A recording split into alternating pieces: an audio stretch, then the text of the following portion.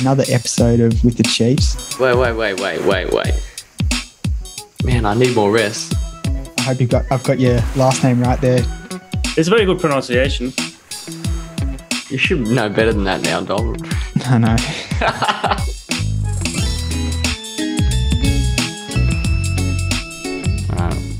I'm on whenever you're ready. Welcome back to another episode of With the Chiefs. A very special episode. What is it? Episode 91? 91. We've got with us today, very special guest, Jean-Claude DiManno. That's it, mate. Or JC, as they call him. Yep. JC is an exercise physiologist, and he's worked with a few big sporting organisations and teams, such as NSWIS, the A-League, British Cycling, and the ATP Tennis Cup.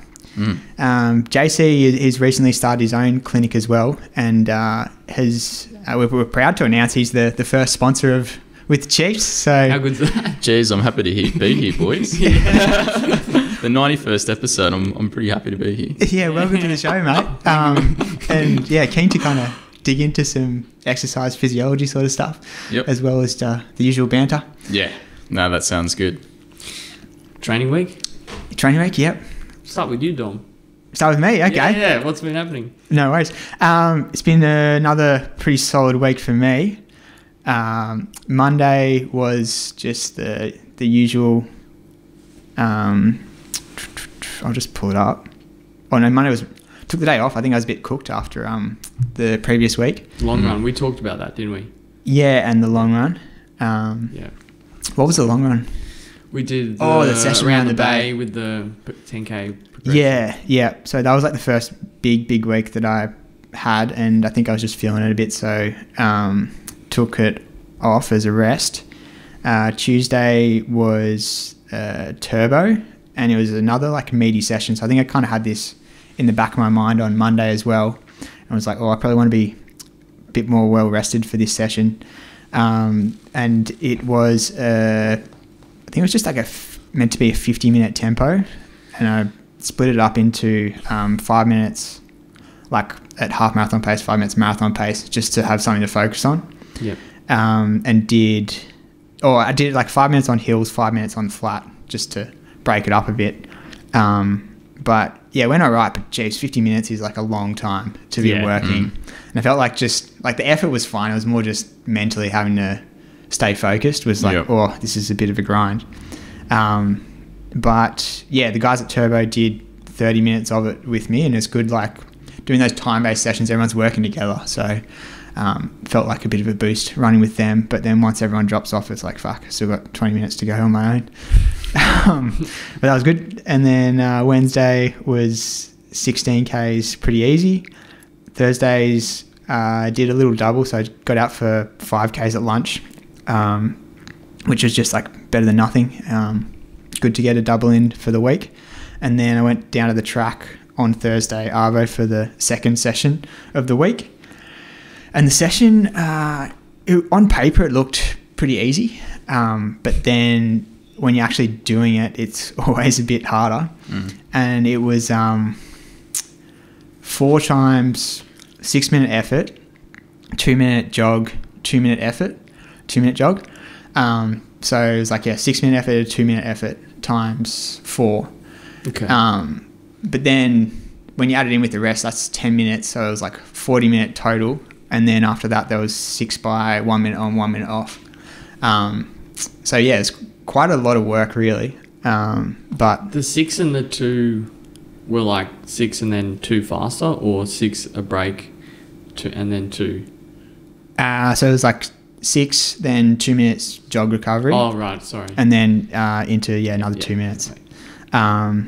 And the splits, just pulling it up, I was going about, the first one was probably a bit quick, was like they were all about 320s for the 6 minutes, and the 2 minutes were like 3:05s, and then the 1 minutes at the end were like 2:55s. So yeah, all in all, it was pretty good. But it was just, on paper it looked all right, but actually doing it was tough. Then Friday I did 23k, just 7 bridges loop. Yesterday was freezing cold and windy, and I sat in bed all day, and then it started raining. I was like, oh my God, I made the wrong Rain's choice. heavy as well. Yeah. And ended up finally dragging myself out the door and did 16Ks. And then today I did an hour and a half on the hills. It was meant to be 2.5 hours, but I think I slept in a bit too long, and then had other commitments. So I only got an hour and a half done, but I might try and get out again after this. What, another 60 minutes or? Yeah, probably another 60 minutes, just make it into a longer Sunday.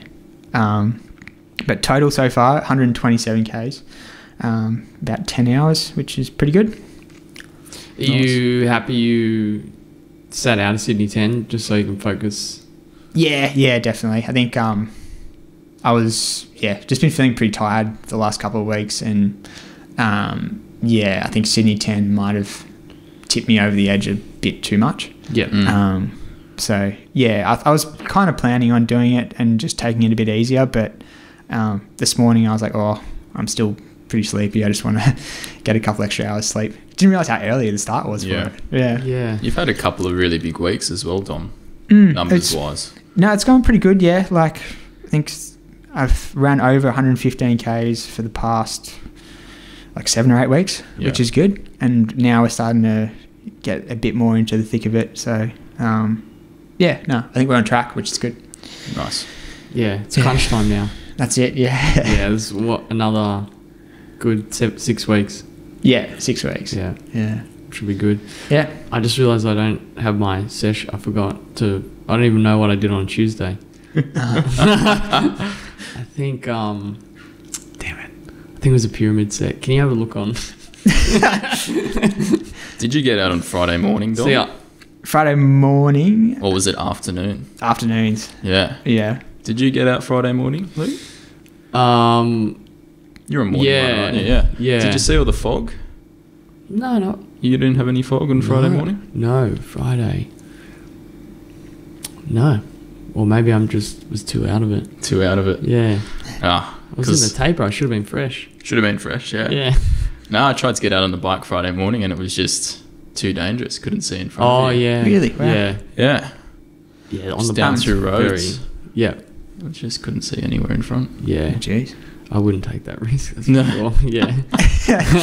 But how's the rest of the week gone? Yeah, for me it's been a bit of a weird week just because work's been so busy. So Monday to Saturday for me for work. So this week was just trying to get out when I could. Got out probably twice on the bike and then 3 little runs throughout the week, a couple of strength sessions. So nothing too crazy in terms of numbers, but trying to get in what I can when you finish at 7:30 at night. So Yeah. can be a bit difficult. What are you training for at the moment? Well, I've got a bit of a bone to pick with the City to Surf. Oh, yeah. yeah. I think I mentioned to you boys last week. Yeah. So I think the last 2 years I've gone an hour and 2. So I want to try and get under the hour. Yeah. So that's probably the main focus for the next little bit. And then I'm going to sign up for the half Ironman coming in September 22 out of Western Sydney. Mm-hmm. So that'll be a bit of a push for that. Okay. Yeah. What's your ideal training week look like when you're training for a try? It's a really big question. Ideal. Is that around work or without the idea of work? Well, let's say you just a normal week, with work. So what you do to... So Sunday, I'll start on Sunday just because it is Sunday today. Yeah.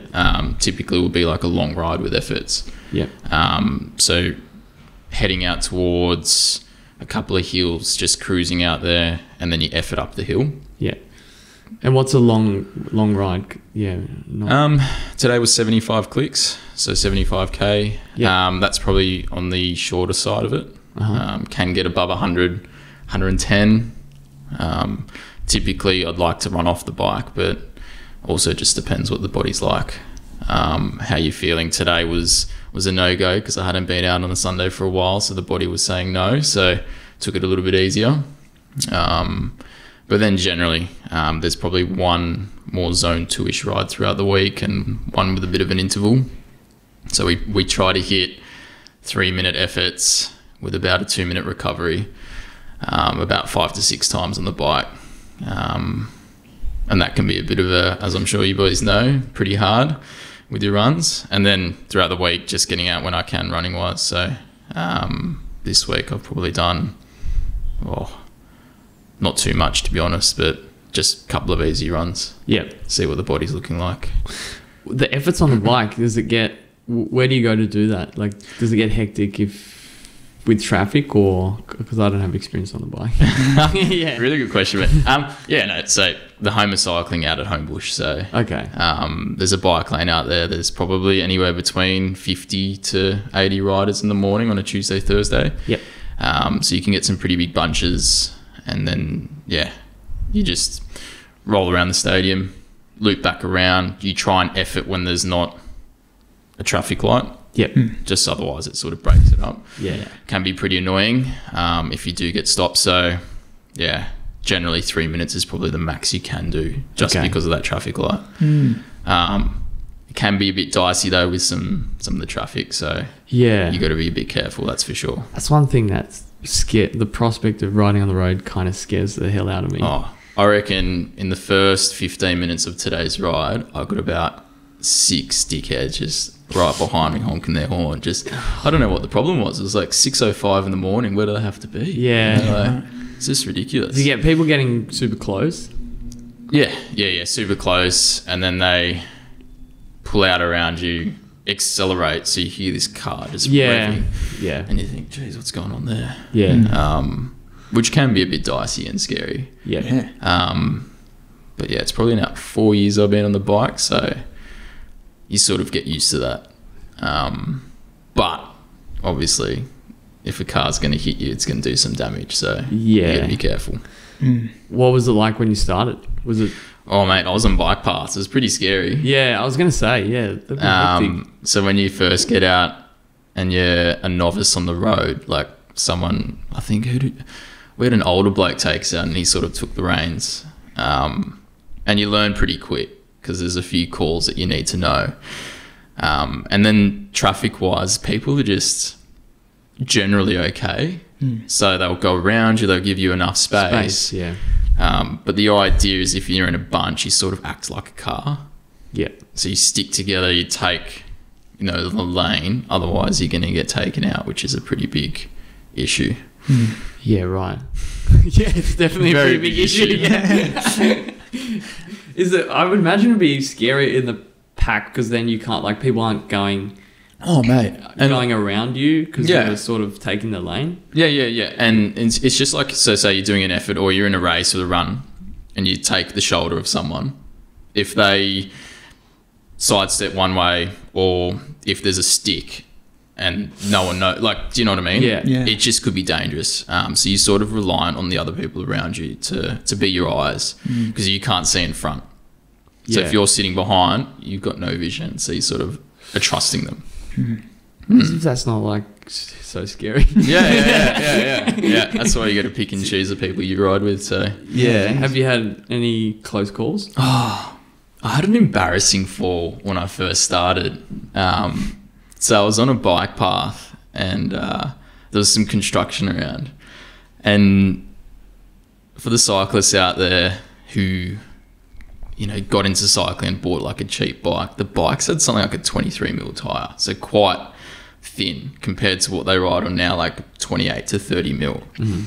But have you ever seen like the pavement where there's like a gap between each, I guess, block of concrete on the pavement? Have you ever seen that?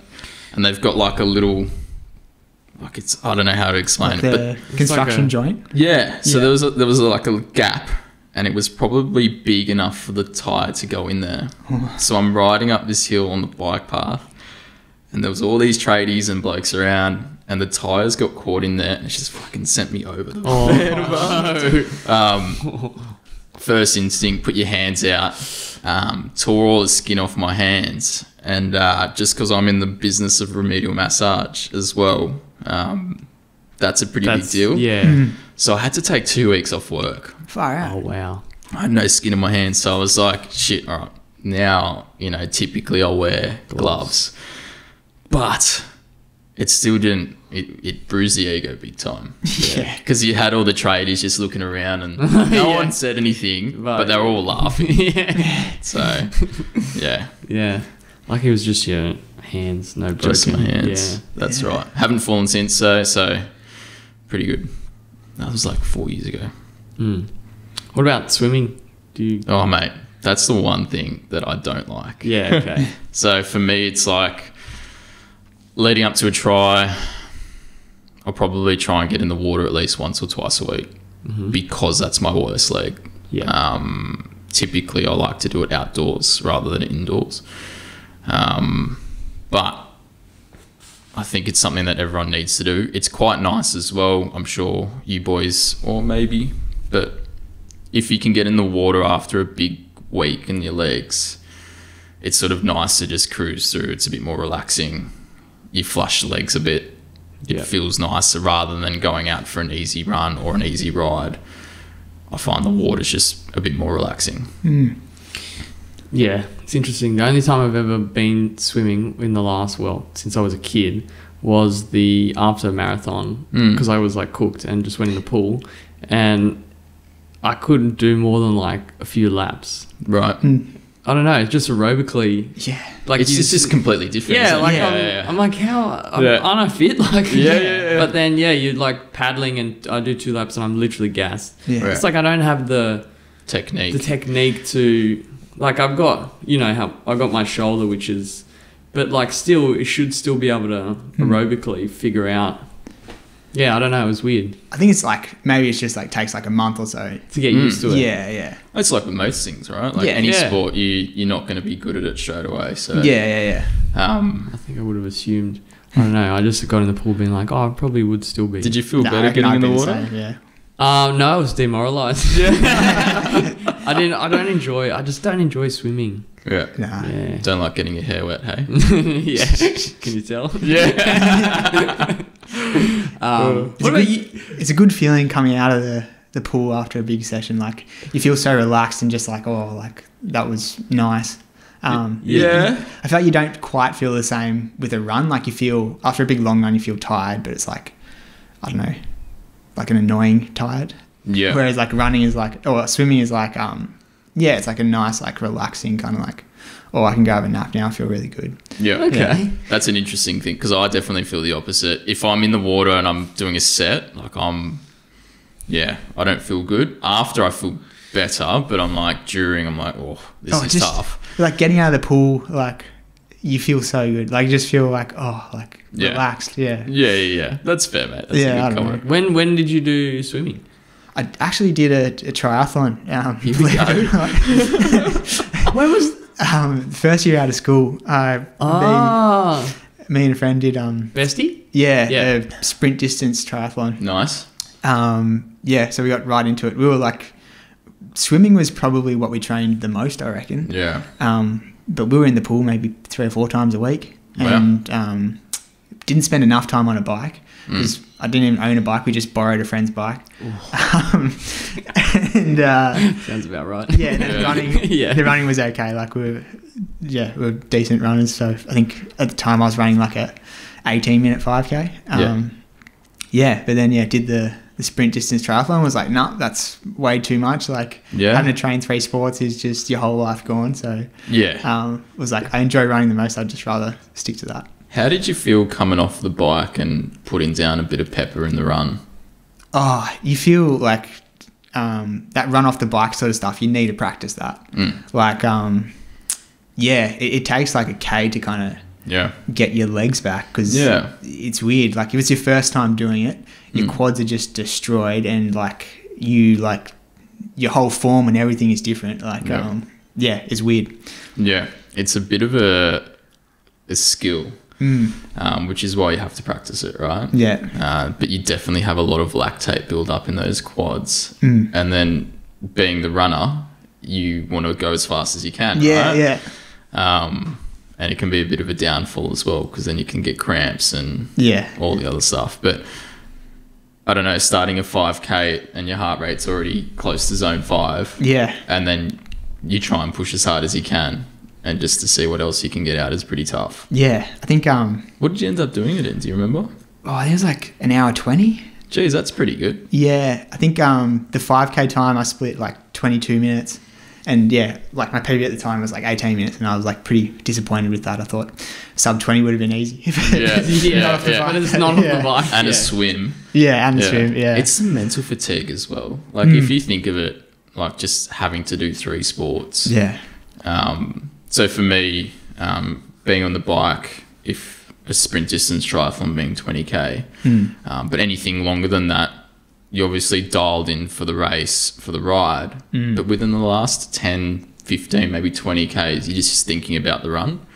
So you're still having to put out watts, and you're watching your cycling computer and you're saying, well, I know I need to hit these numbers, but then mentally you're drifting. Yeah. So you're trying to go, well, what do I need to do for this run? How do I need to approach this? When I get into transition, shoes come on, am I going to go out a little bit harder, or am I going to just peel back? Do I need to eat before? So there's a whole lot of other things that you need to consider. Which is why it's probably one of the hardest sports in the world to do. Yeah, there's a lot to it, like trying to balance all that stuff, like, and go at the right effort. I mean, you boys are doing a marathon coming up pretty soon. Maybe we could entice you two to do a full distance Ironman. No chance. Yeah. I can't swim 2 laps. Well, maybe we could put a poll on for the viewers and see who wants to see Dom and Luke. I'd rather get on the trails. All right, that's fair enough. Yeah, no, I reckon you could do it, Dom. Oh, I don't know. I'll support you all the way. I don't know if I could be bothered though. Like, I'd rather be running. Like, I've already done the triathlon. Give it a go. Right. Yeah. How about we put this down now, and you can do a team event for triathlon. Oh yeah. So I can happily put up my hand for the run. Yeah. Dom's just said he gets feeling relaxed in the water. Yeah, I'll get on the bike. No, I'll. Sorry, did I say I'll do the run? Yeah, I'll do the bike. Oh, okay. All right, good. I'll do the run. Yeah. Okay. Mate, we could That'd be podium. fun. Yeah. Yeah, let's give that a go. That sounds good. That sounds that's really good. Yeah. Where do they do? Is it like a different event on? No. events? So Like you still compete the same day that like the Ironman or the half Ironman or whatever it is. Yep. So whoever swims will start with the rest of the age groupers. Yeah. And then I think you get out of the water and you got to tag me or something, or whoever the next person is, and you put the timing chip on and away you go, and then your race is done. Yeah. So it might be a good. That sounds fun. Yeah, that'd be sick. Yeah. What's like a competitive time? Well, in the, for an Ironman. yeah, in like what the distance? relay. Yeah, like For a relay. Yeah. I don't know, man, but if you could get under 12 hours singular for an Ironman. for an Ironman, Yeah. that's pretty good. Nah. Under 10 is like elite. Yeah. If we did a team event, we'd go quicker than that. What though. did Robbie? Yeah. What did Robbie just do? Yeah, we and did, 8 hours or something, wasn't it? sub 9. That's Yeah. insane. Nuts. Yeah. Yeah. He'll be in Insane. Sydney soon. Yeah. Well, he's a beast. Yeah. Yeah. Yeah. He'd be a good one to get on the podcast. Oh, Yeah, we've we've had him on. Yeah. Jeez. Yeah, Past yeah. guest. Yep. There we go. Smitty, what about your week? How's your training been? My training has been good. I think I was waiting because like the previous big long run we did, I pulled up with lots of fatigue. So I was we did another big long run on the Sunday, which we've talked about, and I was kind of waiting I was like waiting on Monday, like for the fatigue because it was like pretty miserable. Is that the one I saw you guys on? You did out at Rhodes? Yeah. Yes. Yeah. That was the one. I felt really fatigued the next like sort of 3 days, and I think I might have been like it run my immune system down a bit because I just felt off. Whereas this week, like I felt pretty good, and I was like, maybe I've adapted somewhat to those bigger runs. Touch wood. But yeah, this week's been a taper week. Given we had Sydney 10, I did Tuesday, which I'm trying to remember, and I think we did like a pyramid set. So it was like a smaller. It was like 1200, 800, 400, 800, 1200. Is that right, Tom? 1K, 800, 400. Okay. Oh, the 1K. I didn't stop my watch. Yeah, that's right. Oh yeah, then the next one was a properly. 1200. So you're right. It was a good, sharper And session. then a 3K to finish. And then I did like a bit of a Maripace tempo at the end, which that was good. I was feeling pretty fresh given Sunday was quite a big workout. So, but I knew for this week it was just going to be like tapering. Yep. I did 90 minutes on Wednesday, which was good. Thursday, I did 60 minutes. And gym on the Tuesday. Nice, mate. That felt like a half-assed step. I was kind of like fuffing around for a lot of it, to be honest. But I did get it done, and I'm still pulling up sore, like Dom's sore. So I'm like, am I doing this wrong every week? Which I think Dom's is good though. Like, but means like, that, yeah. I've been doing it for like a month now. Yeah. What do you reckon? Why am I still getting Doms? Yeah. No, mate. DOMS is something that adaptation to the tissue, right? Yeah. So we'll use running as an example. If you're a couch person and then you get up and you run 10K, you're going to be pretty sore. Yeah. So for someone like you, if you haven't been in the gym for too long, you don't have much of a training history in the gym or lifting history, your tissue's just going to be unsure of what's happening. So it's still adjusting. But it's consistency in the gym that you need to help get over those, DOMs early on. Yep. So if you can get in the gym maybe 2 times a week, do a similar session each time, you'll find that you won't have that fatigue. But then you probably need a little bit more stimulus because your body's adapting to whatever you're throwing at it. Yeah. I've been just going one time. And then this time I did a little bit heavier deadlift. Nice. So that probably, I mean, not crazy, but I think it was like, 50 or 60 kilos, not much, but I felt it was heavier. Like it felt like a little bit on my lower back, and I was like, it's probably a bit heavy for me. So I just shortened the reps. Yep. But it was good. I feel like at least when I get in the gym and do like, although it's not crazy, it gives me a bit of peace of mind that I'm like getting in there every week at least. Yep. And I feel like, my legs are, I don't know, I feel my hamstring's certainly stronger. So it's good. Thursday, 60 minutes. Friday, no session this week. Yep. Just not even like a taper session. Just ran easy 45. And then Saturday, just 30 minutes with Nick, who ran really well, which I'll talk about. And then the race today, which was good. We couldn't have really. The weather was pretty much perfect. It was a little bit windy, but that didn't really impact. Like it wasn't too bad. The Saturday was actually freezing. Yeah, Saturday was nice. Yeah, it just felt like a different season. But it was the gusts, the winds. Yeah. Today was nice. Yeah. It was quite fresh, but it was nice. Yeah, it was good. Pretty like perfect sort of temperature for running. Yeah, absolutely. Yeah. So right off the bat, there was no excuses with the weather. Yeah. So I think the plan was to go out at like 32 flat, or even quicker, like 309 pace on the watch, and which is like sub 32. I don't know. I felt like I've been obviously like doing sessions well and like fit and stuff like that, but I wasn't sure if I was like in that shape. Even though we've talked it up a bit. Yeah. Even though Dom commented on my Strava being like 31:49, I was like, fuck. Wasn't one of your Strava titles with a rocket as well? Yeah. I was like trying to just G myself up. Could have kept that to one the to moon, myself. mate. To the moon. So we've already got very high expectations. Yeah. But put in perspective, I ran 33 flat. No, 33 flat. No, 33:30 last year. So I went out at like that 3:09 pace. I think the first K was 3:06, which is quick. Then there was sort of like a pack. There was like Alex Shaw and a few others that were sort of keeping that pace.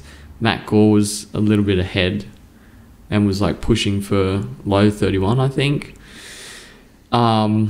I stayed, and Tim Broxett was there as well. So there was like a bit of a pack forming. I know they were sort of going around 32 minutes. There was like then I think I kept that pace for about 3K, and then I noticed like it was quick, like, but it was okay until 5K. I split 15:56, I think it was, through 5, which is like, yeah, my PB is 15:48, so like it was fast, but that's where I needed to be if I was going to run sort of 32, and at that point I kind of knew that might have to change my expectations, because it was starting to like be quite like I was starting to slow at that point. The next few Ks were slower, and then like once you see the pack drift away, it's hard. It's hard mentally to stay switched on. Yep. So I think I lost.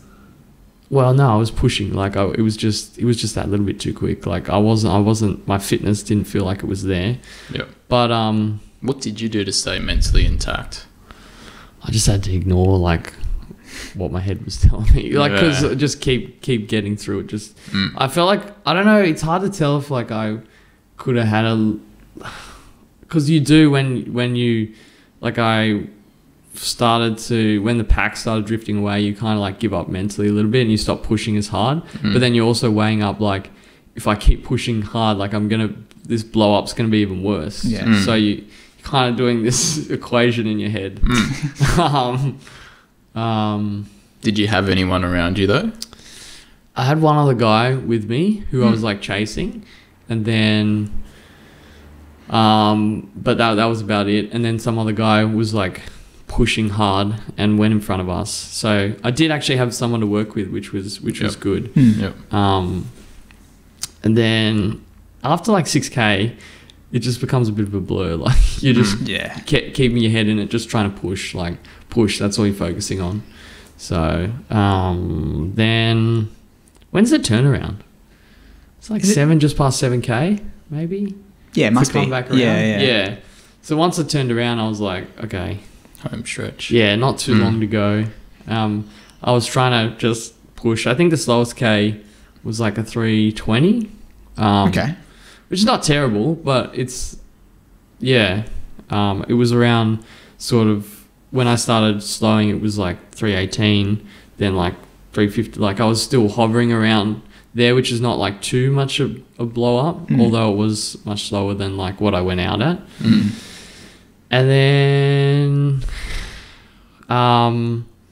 just kept fighting and got to maintained around the same pace, just under 3:20. I think the last K was like 3:14.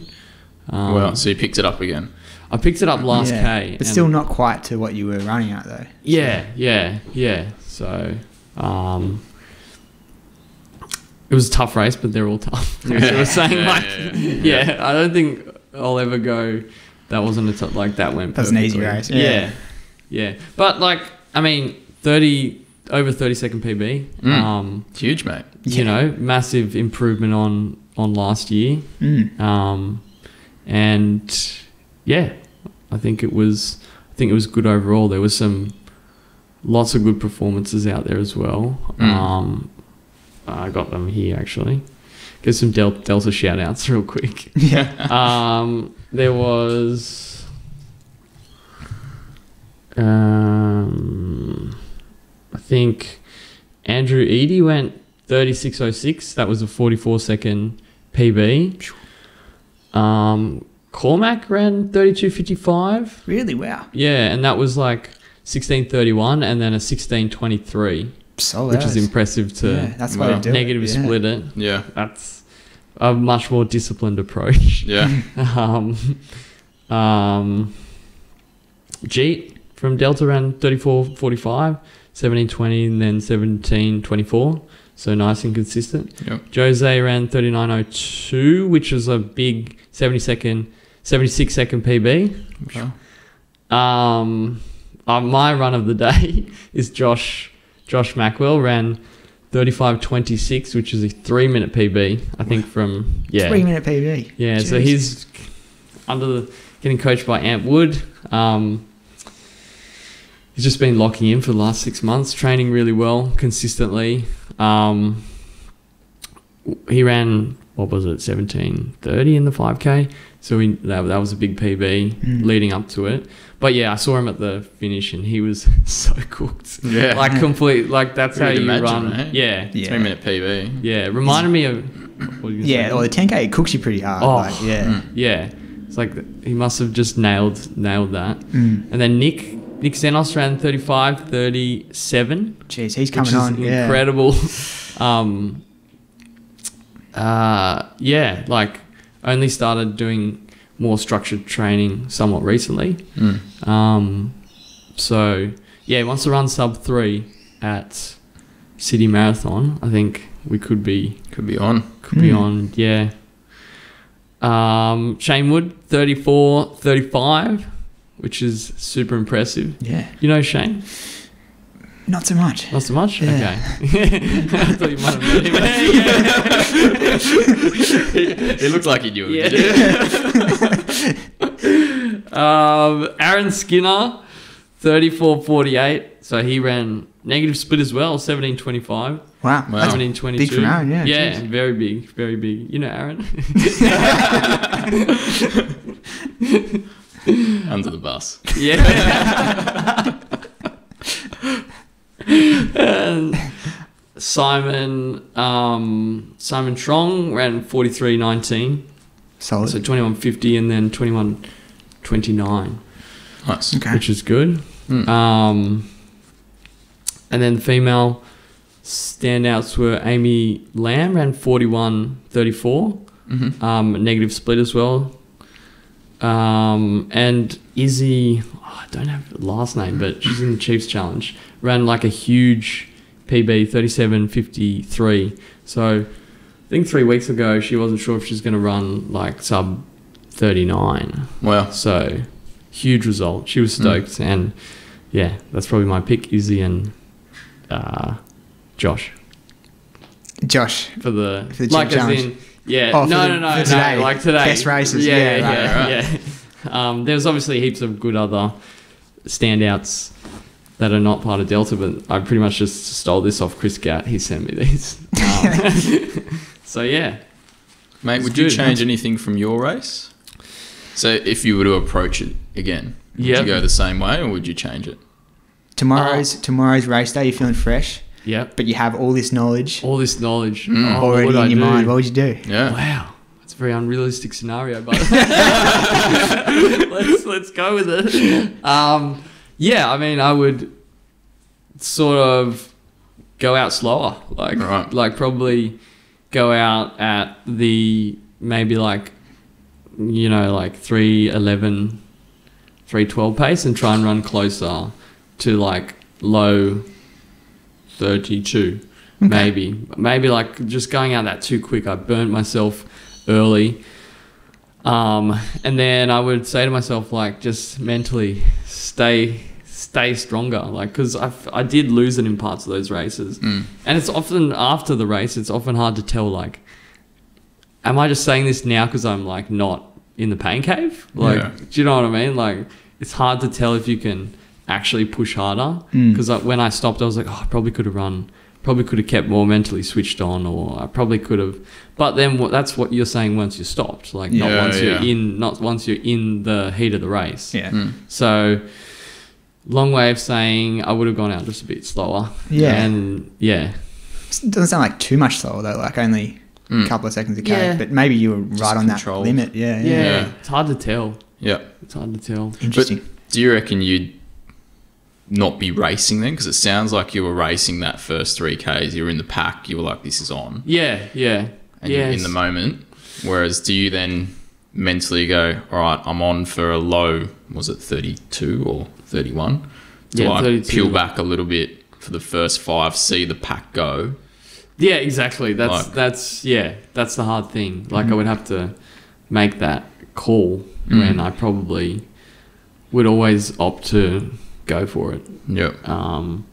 So yeah, hard to tell. Good question though. Yeah. Yeah.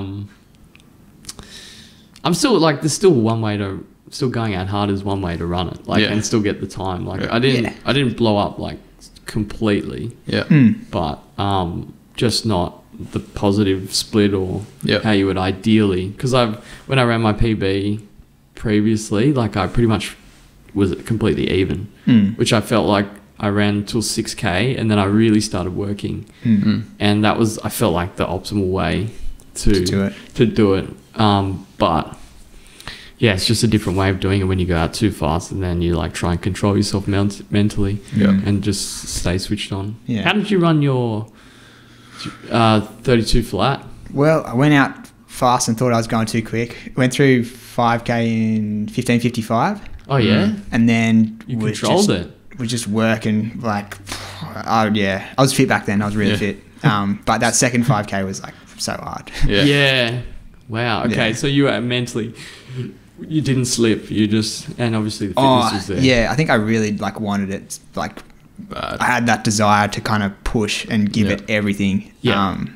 Which, I think, and it was good. Like, we were in a pack. There was maybe 5 of us, all kind of like working together. So, that helped a lot. And I was with them the whole way, which is good because it kind of keeps you honest. Sam Shield? It's reassuring. Yeah. Was it Sam Shield? Yeah, Sam Shield. Was Alex there? Yeah, Alex Shaw and a guy Connor Whiteley, who's he's sort of gone to a new level. Yeah, he's sub-30 guy, definitely. Yeah, well under. Yeah. No, he's like 5K state champion. And stuff. Yeah. Well, machine. Yeah, so that's 32 flat, bloody hell. Yeah, certainly can't just roll out of bed and run that. No. Yeah. I don't know. You went too far off it. Yeah, I think come next year with another good year.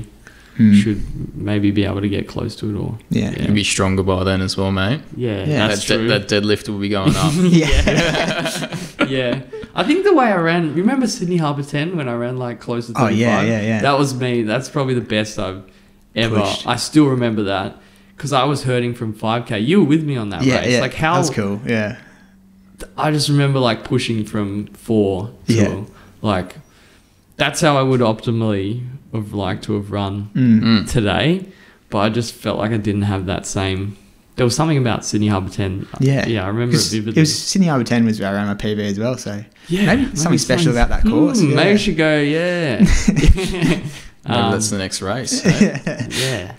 Yeah. But it was good. Really good to see so many people happy with their times, and it's always fast there. So yeah. That was a long recap. Apologies. We were chatting about this earlier, but do you reckon you'd ever run rogue without a watch? Oh yeah. I remember this. Oh god, that's not me. I don't know. Like maybe sessions, but definitely not a race. Maybe a 5K. Maybe a 5K. Like a park run. Yeah, something like that. It's a double-edged thing because it's like.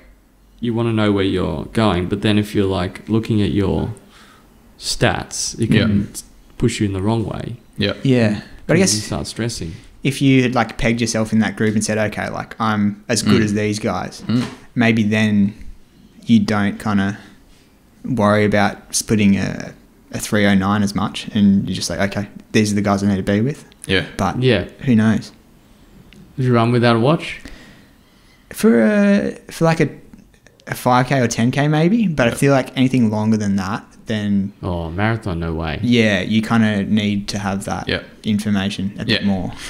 Longer distance, 100%. Yeah. But 5K, 10K, I reckon. Yeah. It sort of takes the edge off it though, and makes you race instead of just looking at the time. Yeah. Well, that's kind of like when we were paced, like when you get paced, you kind of completely forget about splits. So like when we did the 5K we had Leo Peterson pacing at Rhodes when I ran my PB, and like that I didn't look at the watch pretty much at all, just focus on like staying with him. So I mean that went really well, and you're not focused on it. So yeah, it's a good point, because like you definitely do hold yourself to the time a bit and think like, oh shit, like am I running the right pace? Whereas like if you got someone pacing you or whatever and you can forget about that, I feel like you do get a bit more out of yourself. But you just all your energy is just like push. And you're not looking at your heart rate going, oh geez, like this is Yeah, my heart rate reckons it was like 140. Like it was so off today. I would have been literally in 190s from a K and a half in. Do you wear a chest strap? Nah, just I need to, it can be unreliable sometimes. Yeah, I was just shocked how far off it was. Maybe the cold weather as well, like your Skin. blood circulation is not as, and the pulse is not as strong. But Yeah. You've already got a low heart rate though, don't you, mate? High 140 for a 10K. No, during sessions. Pushing, During sessions, it gets up on the watch. Gets up to 200. Really? Wow. Yeah. So it was weird to see it, but I was not paying. Like your heart rate's just going to be jacked. Yeah. What about you with like? Because obviously triathlon has heaps of metrics and stuff like that. So you can't really get away. Like on the bike, you're focused on power. Yeah. So actually, I earlier this year competed in the World Champs duathlon, and it was out at the speedway at Eastern Creek. I don't know if you guys been out there, maybe with a car, but they closed the track and they let us run and ride on it. Yeah. And it was a really cool experience, a very hilly experience. But the first part of the race was a 5K run, and it was staggered. So everyone goes out in twos. But with a tri setting on your Garmin, if you press lap, it goes to the next event. So it will get you into the bike. And because it was a 2.5K loop, I was almost trying to negative split the first 5K, but got through the 2.5, pressed lap, it sent me onto the bike, so I was blind for the next 2.5K, which actually was really good because it sort of meant the rest of the race I was blind, and just made me really push. So I think I crossed the finish line, came 40th, but I was absolutely spent. And then I can actually say I raced, which was a nice feeling. But on a normal triathlon, you don't want to do that. So for me, power is probably the biggest thing on the bike. If you can sit to a specific power, then you know roughly where your speed's going to be at. But if you train, let's say, for 210 watts, depending on the undulation of the course, your speed might be a bit higher, it might be a bit lower, but you're still putting out the same effort. If that makes sense.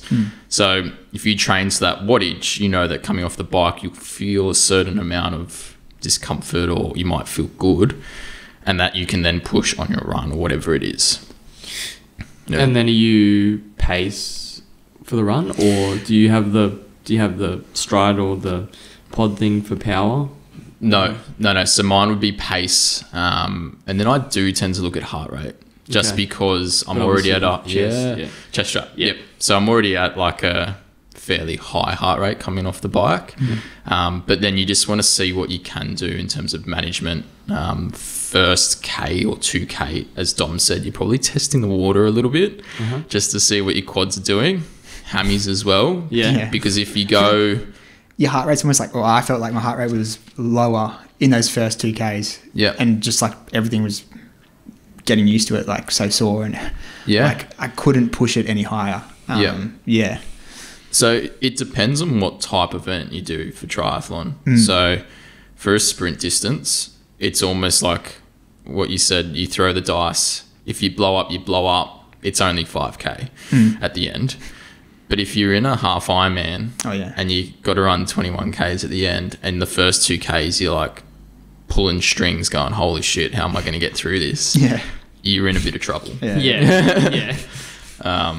So it's dependent on what the distance is, but 100% pace and heart rate for me on the runs, and then definitely power on the bike. Power is normally pretty accurate, like on the bike, as in you know, if you keep to that power, generally if you've done it a lot in training, it's probably going to be a bit more accurate than, say, heart rate 100% on the run, because it's it saves you on undulation, like you were saying, if you can keep to the same power. So you're not going to blow yourself up on hills. Exactly. So it's a metric that it's more controlled, whereas your heart rate will fluctuate depending on what the circumstances are in front of you. So if I've got a hilly course, but I'm riding to 250 watts, I know that that's the same effort that I'm putting out at training. Yeah. Whereas my heart rate might go up and down throughout that different course. Yeah. And then comparison, if you're on a dead flat, you might know 250 watts is where I want to be. Yeah. But your heart rate might just stabilize because you've trained to that. Yeah. When I ran that 10K that I said I paced evenly when I was training with Sally, we used the stride pod. Yeah, how and was that? Power. It was good. Yeah, it was good. So I used power during that. So probably one of the reasons why I was able to split it Super even. pretty much even, because I was adhering to that. So so it's quite accurate. Nice. Yeah. A little bit of tech. Yeah. I lost and then I lost it. Oh, you lost it? Yeah. And then I got another one, and then over time just went back to doing it off feel. Yeah. Not even heart rate. I don't feel like, or maybe I am running too hard in sessions a lot of the time, because heart rate's real jacked. But like if I was going to start looking at heart rate, I would buy chest strap, which Do you run with a chest strap, Dom? you got one, didn't you? I got the armband. The arm one. That's right. But then I used it like twice, and like You're like the I just always forget to put it on. But I think if you're going to do it properly, you'd probably want to get a coach who prescribes by that sort of stuff. And otherwise, I just feel like, I can't be bothered. I'll just do the session. Yeah. Yeah. Got another, Jed from Delta, maybe not. He does he does lactate testing. Oh, he lactates. Yeah. Oh, wow. It's Yeah, like yeah. full on, but Jeez, that would be cool, but just for the it's effort. a lot of effort. But he's improved quite rapidly. I think it's a really interesting space, because in the running scene, even in triathlon, all these different metrics and lactate and your heart rate, and everyone can get quite technical. But then it's learning how to actually understand the lactate, which is something that I don't understand. And you need that level of sports science for people to come in and actually go, well, this is what it means and this is how we prescribe because of it. Yes. Because you can get even professionals doing lactate and they've got all this data, but they don't know what to do with it. Yeah. So it can be a bit of a fancy. It's the golden egg, like the new shoes or the best watch or the heart rate strap. So If I got lactate testing, I'd be like, okay. yeah, Like, what? I think, you need to like figure out all of the like baseline sort of stuff. Like you did power testing with Sally. Yes, yeah. So you'd need something similar done with lactate, but I don't know how you do all that stuff. I think it comes down to like if you enjoy getting into all that. Yeah. That's one thing. But I'm pretty much just at the moment enjoy just like going out on effort based. It just feels a little bit more free. Yeah. And like improving, so it feels like a lot more effort to start like getting into the nitty gritty. But if I enjoyed it, I probably would. Yeah. So anyway. Yeah. Anyways, moving on. Moving on. Exercise physiology. It's the main reason why we got JC on. But we'll kind of dig into a few common sort of questions and how seeing an exercise physiologist could help a runner. I guess getting started. Background? Can you go through a little bit of your... How do you kind of get into it, I guess? Yeah. So takes me back, geez. So for me, I've always been into sport. And I think Dom said this before, like I've coached tennis, played tennis quite at a high level when I was a little kid. Tennis is good. Tennis is a great sport. Tennis is in your head. Like, that's mentally a tough one. Well, it's a game of chess when you think about it. Yeah. And physically, you got to be able to perform. That's a good one to do when you're young, because you really have to like control yourself emotionally and stuff like that. And I wasn't good at that. Neither was I. Yeah, tough to coach. And then I think I got to 16 and I played in the quarterfinals of the hardcore championships in New South Wales. And I remember coming up against the second seed and he absolutely walloped me 6-1, 6-0. And I just remember coming up to the net, shaking his hand. I was like, geez, mate, like, what are you doing? And he's like, just dropped out of school, pursuing this full time. And I remember going home and having a chat to my parents going, I don't think I'm ready for that. I think I was in year 10 at the time. I knew that education was such an important thing. I'm pretty happy that I did decide to go and continue on with school, because I remember looking back and trying to find this bloke, and he's just nowhere to be seen. Yeah, right. So I hope for his sake he's still playing tennis, but who knows? But then, so from there, coached tennis for the next 10 years, which was a nice little bit of cash for me, but getting more into the sports science side of things as we went along. So done a couple of degrees in terms of sports related, so sports science and management being one of them. I was pretty lucky to be able to get into some internships early on at university, so worked with the first 15 rugby team at Knox Grammar for a whole year, and that was quite cool to see because they had everything, everything and anything you wanted. So we did GPS tracking, we looked at the number of hit-ups they were taking in terms of tackles, but then from a running perspective, we did speed testing, so we had speed gates out. So that was quite cool to see. And then from there, got a gig with the Rabbitohs doing some sports analytic work, which sort of put me down the path of ex-phys. So from there, I've come out, I've got 3 degrees now, but ex-phys, Masters of ex-phys, was one of those things that I just wanted to get done. So I was already a remedial massage therapist and just thought I knew I need to do a bit more. But throughout the years, I've been pretty lucky to work with some pretty high-profile people. So I've worked with the British Cycling for a 2-week stint down south. And that was a really interesting thing, working with an international team. So headquarters, I was treating them every day. So I know you boys came in for a treatment last week. Yeah. Schmitty, I think it was your first treatment. Dom first got treatment. It on, Instagram story. Thanks for that, mate. Yeah. Yeah, it was good. Yeah. And for all the viewers at home, I think Luke was a little bit precious. So we took it easy on him. Yeah, he was thank squirming. you for that. But Dom's a bit of a seasoned veteran when it comes to getting come on, some don't soft give him tissue. that much bloody... Yeah, just got a higher pain tolerance. Luke was almost trying to get himself off the table. I had to drag him back on. But no, so these blokes who are obviously at that elite level, they're getting treated every day. Yeah. So 2 weeks, I think they raced in the last 2 days. So they were training for 2 weeks and then they had that big race. But every day they were on the table, sometimes an hour, sometimes a bit more. So you got to think like from a professional's perspective, like they know the value in getting soft tissue work. So they would be riding 180, 200k a day, coming in, eating a ridiculous amount of carbs. Yeah, what are they eating? Oh, mate, pasta, rice, Just heaps. carb load. Shoveling it. But these guys are thin. Like they're not big guys. Yeah. How many calories would you burn on the If you're doing a 200k big ride, yeah. That's So- an easy day. Yeah.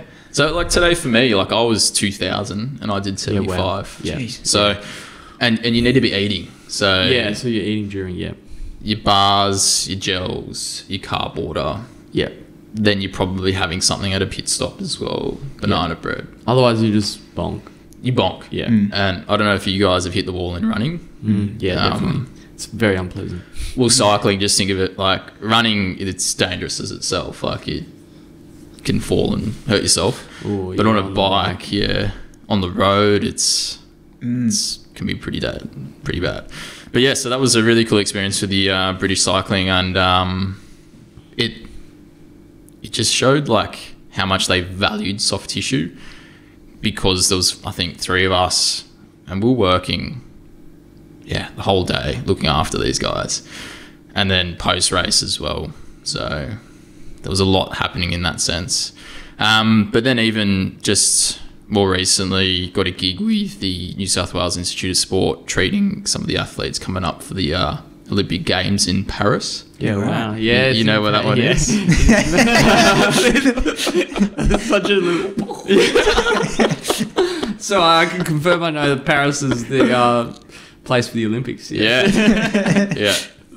But yeah, so like, again, athletes are getting treatment every week there. So Yep. they know the value. They're probably putting out, you know, it's depending on their sport, obviously, but they're training every day.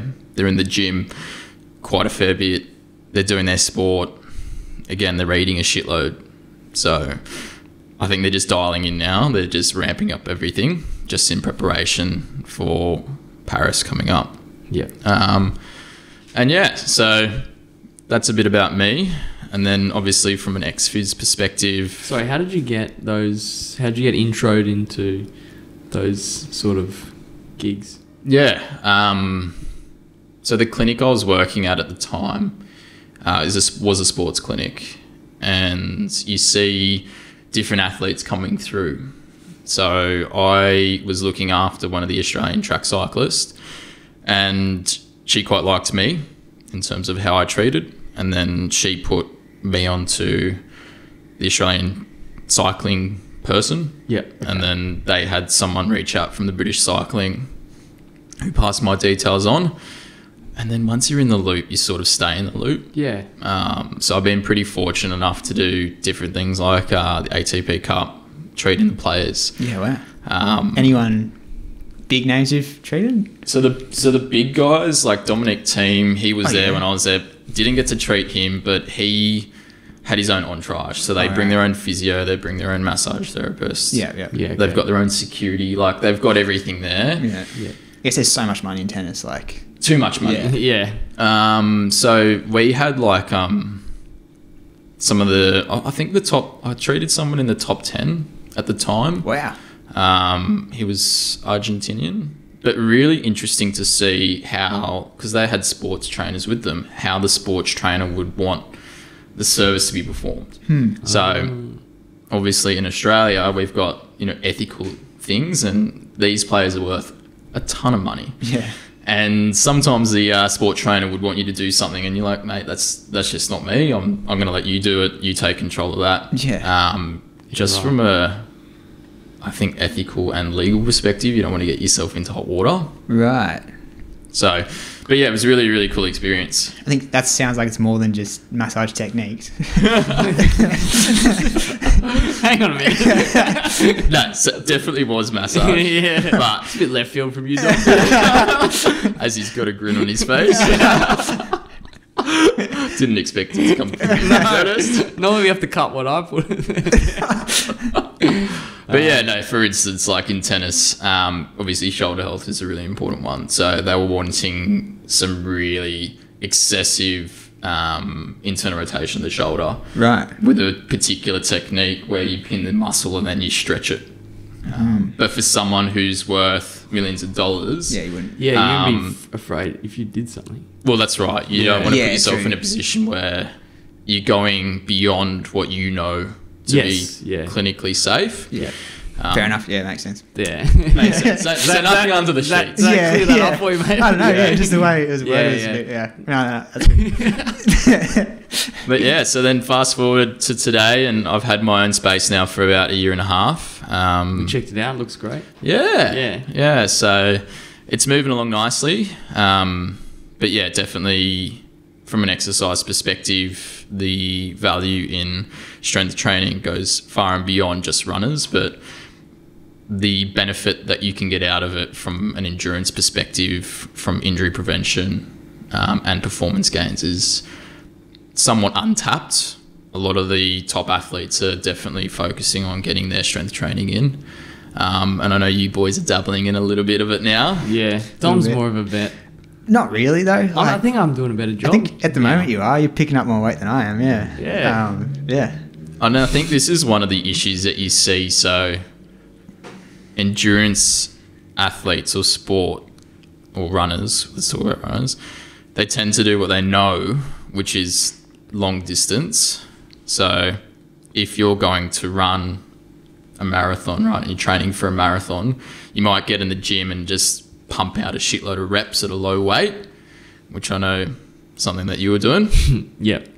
But then you're not really getting the adaptation that we're trying to get out of the tissue. So we're trying to get the tissue stronger.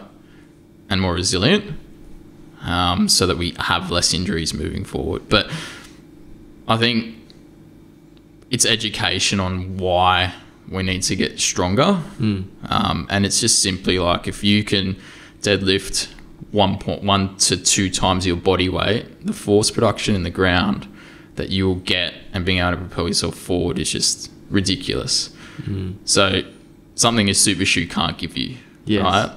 But I think it's definitely something that a lot of people are just scared of, and they need a little bit of guidance with. So those, for example, when I hurt my hamstring, those exercises I did early on will only take me to a certain point. Like I did sort of kettlebell, 10 kilos. But yeah, once you get to a certain point, I remember you were saying like you got to up it basically. Well, that's right. So like your 10 kilos is going to be, because you haven't got a lifting history, you're going to get to a point where that's a really good starting weight. But then you're going to plateau. And it's the same with running. You can run your 10K at a set speed and you'll feel fitter, but you just got to push that little bit more to get the adaptation that you're after. Which is why you get delayed onset of muscle soreness, which is what's shortened to DOMS. But we want that adaptation, which is why we push the strength. But I think something that we need to really nut out is that it's not 15 to 20 repetitions. It's bringing it right back down like you did with your deadlift the other day, and you're trying to hit 2 to 5, maybe 6 reps. Then you've got your accessory lifts, which might be like your single leg RDL. That one. Where you start to get a little bit more higher rep range. But your big dominant compound lifts, to name a few, being like your deadlift, your squat, potentially even a loaded hip thrust. They're things that you want to hit quite heavy. Calf raise? Calf raise is huge for you guys. Because we know that the demands of the sport, if you can get stronger in those movements, calf raises in particular, you're just going to be able to run for longer and harder. So there's a really cool stat actually. Your soleus, which is your deep calf muscle, can take up to 8 times your body weight. Wow. So your little 10 kilo weight they're doing is not really doing much at all. When you think about how much, like Dom running over 100 Ks this week, how much load is going through that. We need it to be so strong so that there's no issues. So how do you then progress from 10 kilo? What would you... So there's a few ways you can progress to get adaptation. So weight increase is just the easiest one. The other thing is time under tension. So if you've only got 10 kilos at home or you've only got body weight, just taking a little bit more time as you might come down through the phase of the exercise means that you're going to load the tissue longer. So without getting into it too much, just increasing the time under tension is going to increase the amount of load in the area. Because I was about to ask that, like, if you don't have a gym membership, what should you be doing? And it sounds like that's the answer, And I think I said to you boys before, and this probably is a nice little segment into the next question, I'm a bit of a fan for a wall sit. So a lot of new runners, when they get into running, all they do is run and they might not have a training history, and that's fine. But there are little body weight home exercises you can be doing to get some sort of adaptation in your quad or your tendons. So a wall sit is a really easy one to do because, as again, you can do it for 30 seconds, a minute, 2 minutes, or 10 minutes, and you're just going to get different adaptation to the belly of the tissue. Calf raises is another really big one. So if you don't have any weights at home, grab what you can. Water bottles work really well. Load it up in a backpack, chuck it on. Whatever you've got. You got a lot of books over there, mate, so just chuck a couple of books in a bag. But they're really like big ones that we should be doing and regularly. Would you ever do a bit left of field, but a loaded wall sit? A loaded wall sit? I mean, yeah, if you've got the load, like the weights with you, why not? Sounds like unloaded is... I feel like a challenge is coming on. Yeah. I don't know. So yeah. how long do you reckon you can do a wall sit for, Dom? Oh, I don't know. Should we do one now? No. You've got 10k. No, I'm exempt. From, You're exempt. yeah, I'm exempt. Dom's gonna run maybe after. 3 minutes. We can, you can do it, and then we can talk through like what's happening in the body as he suffers. Nah, 3 minutes. I'll lock in 3 minutes. 3 minutes. All right. Well, maybe we can get a video of Dom doing a 3-minute wall sit Yeah, riveting. Yeah. and just see how he goes a bit later on. But I think, it's an easy one to do. It's a really nice one to do pre-run as well, just to get the tissues nice and warm.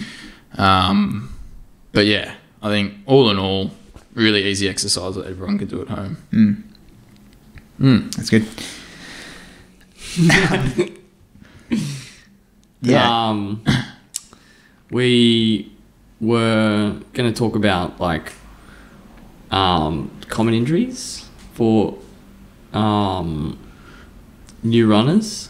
Is that something you can get into? Yeah. So I think we all saw it when COVID hit, the gyms closed, all these people came out on the woodworks, the paths were packed. I don't know about the Bay Run. Oh, it was insane. Yeah. And I live down near Rhodes, so Rhodes was pretty full on. Yeah. But the interesting thing that I saw as I was going for a run was you saw a lot of people who probably hadn't run in a while. Yeah. The only thing they could do during COVID was run. Techniques were horrible, but also running to a level that they're probably not yet ready for.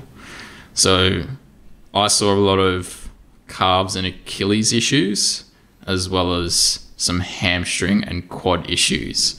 It's a lot of tendon issues, and tendons are something that love load, but if your tissue's not ready for it, it's going to start biting at you. So some of these new runners, again, what they can be doing are those calf raises, isometric calf raises, heavy calf raises, seated calf raises, heavy. Yeah. Your wall sits. If you don't have anything at home, they're a great option. So, yeah. But I think even leading into 2024, the run craze, like the run club craze, was just insane. Yeah. So many people are joining run clubs, which is amazing. And they're getting out and they're pushing themselves and they're getting into running, which I think everyone can vouch is an awesome thing from a physical and healthy perspective. But then also the injuries start to creep up as well. Yeah. So, and I know you both have had little niggles as you've gone throughout your running career, but for a new runner, is it something that might stop them running? I think they need to get into some loaded exercises just as a bit of a precaution and injury prevention. Yeah, I think, well, when you just start, like your legs literally don't know what's going on. Yeah. And if you I often wondered, I can't remember how much I increased. I had Dom to sort of help me out, but I think I very slowly, 2 runs a week and then 3 runs, but it was no exact science. Yeah. I think you got quite lucky as well because you had a pretty good sporting history. So yeah, yeah, that's true. You weren't starting from 100% zero. Yeah, that's true. Yeah, but you seemed to when you started running, you were able to increase and you didn't get too many injuries. Yeah, to start with. Yeah, I remember getting, I think it was shin splints. I don't even know. It was just real tight in the shins. So assume that's shin splints. What is that's wrong. Yeah, no, potentially. A lot of runners do tend to get shin splints. Yeah. And then that's pretty much it. Then I had calf issues when I loaded up. I was trying to make a point, of just pushing mileage. Yeah, for the sake of it. And and that's a really interesting thing, right? Because you might have a mate like Dom who's putting out Ks and you try and keep up with him, but if your tissue's not ready, it's going to start to ask some questions. Yeah. Which is a really interesting thing as a new runner, just being honest about how much to increase because it's easy to go out and say you've run 10K and be all happy about it, which is awesome. Yep. But then, you know, what's your body going to do to respond? What are you doing with recovery? Are you doing any recovery? Are you not? So I think it's really interesting if you're outcome focused, and if it's just to be healthy and get out and not just enjoy running, not worry about time or pace or anything, then sure.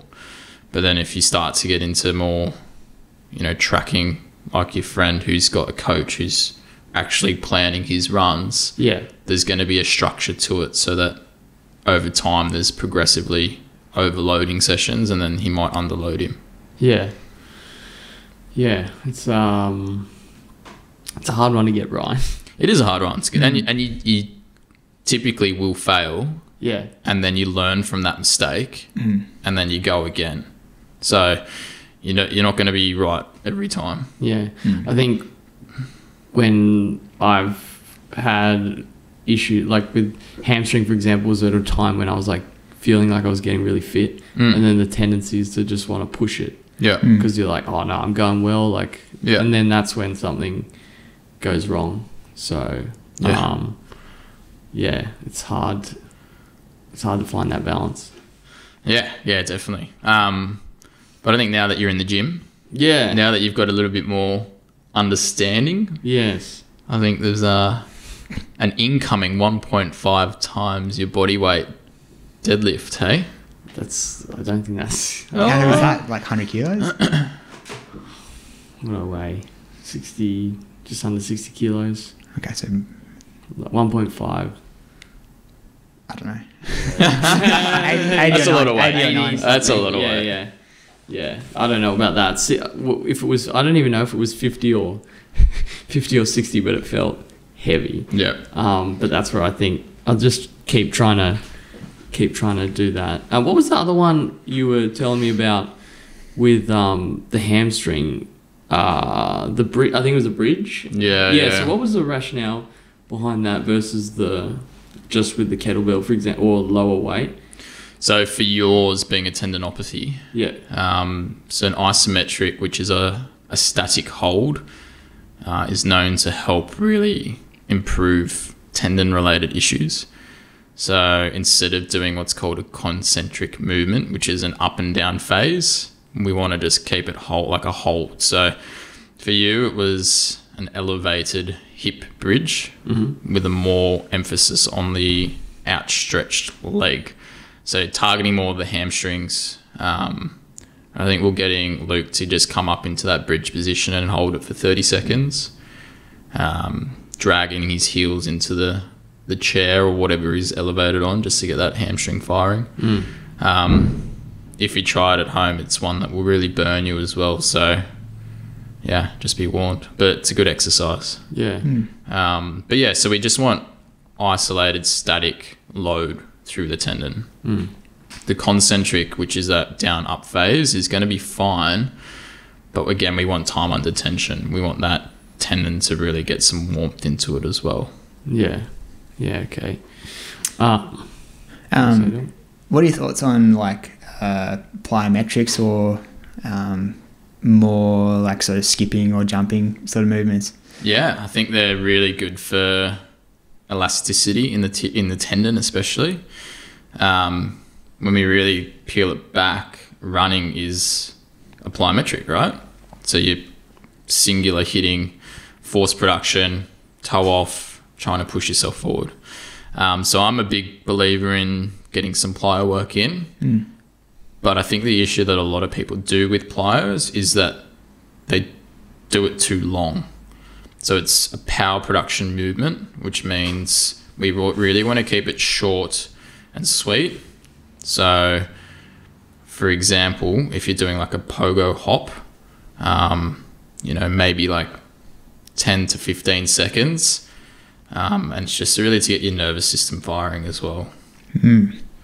Yeah. That's interesting. I guess sounds like it's kind of different to a lot of other gym exercises where you're going to failure, and like I guess the focus should be on the quality, and like you don't want to feel exhausted by the end of it. That's right. So typically when you program plyometric based movement, you want it to be further up the chain of an exercise program just because of the neuromuscular activity that's required. Imagine going for a 40k run or a pretty hard run and then coming back and asking your body to do something that's quite highly stimulating, like a pogo or plyometric. There's just greater chance of issues that may occur, which is why they'll get you to do it earlier up in the exercise program. Stimulates that nervous system really nicely, which then primes the tissue to do a heavier lift, such as like your deadlift. Okay. Yeah. So yeah, I guess you'd try and do like a couple of plyos at the start of a workout. Yeah, definitely can. Yeah. Yeah, and it seems like, they're pretty sort of high risk movements. Like, I don't know, sometimes you see people jumping into them a bit too soon, or would you build up to that eventually, or is it good for anyone to kind of just start?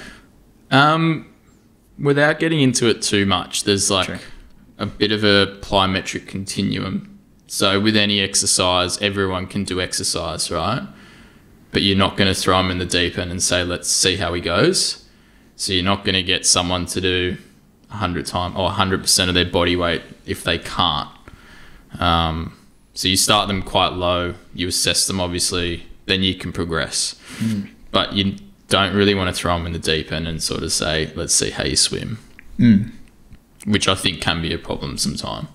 And then, moving forward, it can be a problem because a lot of people can get information, let's say, from social media, which it might look really fancy to do this particular type of exercise, but are you the type of person that's ready for it yet?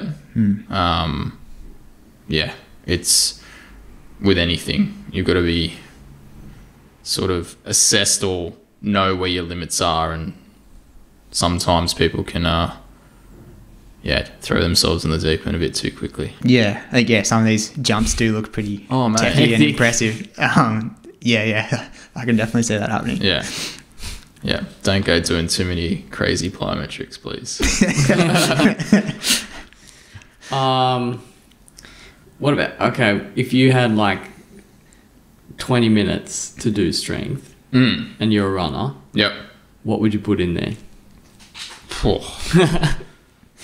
about throwing me in the deep. Or what would like just basic? Just a few, that was like, what would you do? Yeah.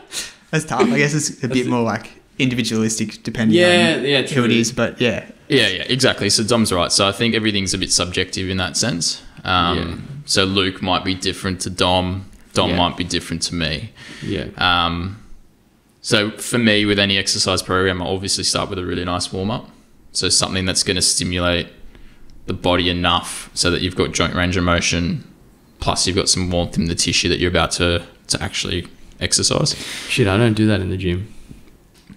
Mate, we'll get you onto it. We'll get you onto it. So definitely something that you want to do first. And I think it's also contextually, how many sessions are you doing a week? What's the main focus? So for me in particular, like I'm doing 2 training sessions a week in the gym, and one's what we would call a hip dominant focus, and then the second day would be a knee dominant focused. So for those playing along at home, hip dominant means movements like a deadlift or a hip thrust, where you fold at the hips. And then your knee dominant movements are going to be like your squats and your step ups. So in saying that, compoundly, being compound meaning multiple muscles working at once, so your biggest bang for buck. So if we're looking at 20 minutes, I might do a bit of a nervous system stimulus type thing, like a plyometric to start, just to get the nervous system firing. I might just stand on this, like in front of the mirror and do a couple of jumps just to get it firing. Then I might get into something like a heavy trap bar deadlift. So key one there that all about. And I'll follow it up with like an accessory lift. So something like I might be rehabbing, or I might be looking after, or I might need a little bit of extras on. So I might throw in your calf raises in there. I might do some bent knee calf raises. I might do some terminal knee extensions just to get some load through the quad. And then typically following on from that, if I've done a hip dominant main lift, I'll do a knee dominant secondary. That's a very loud bike. That is a very loud bike, isn't it? Put the music. So, does that mean what the secondary movement is paired together with it, or? So secondary or accessory being something that you're working on. Right. So like for Schmitty, it might be he's working on his hamstrings or his calf, but his main lift is his squat. Okay. So he's going heavy in the squat and then, I don't know, like trying to get range of motion or improve whatever he's doing. Yep, range of motion. Yeah. It might be that he's doing an isolate or a holded calf raise. Oh, yeah. So it doesn't have to be something that's too taxing because the main lift is the most taxing thing. So we want to nail that main lift just because you're going to have more bang for buck. We've only got 20 minutes, right? So that's why something like a compound movement is something that we would focus on. If you've got 20 minutes, you might only get in, 4 lifts, main lifts. So it might be like your trap bar being your main lift with an accessory, and then it might be a step up with an accessory, and then it leaves you a little bit of time to just do some cool down, maybe some foam rolling or something like that. If you had, what wouldn't be a good amount of, if you had more time, like how long would you spend in the gym ballpark, or you would add a few more? Yeah. This is, and again, it's all based on context. Yeah. So for all of us here, we all work full time.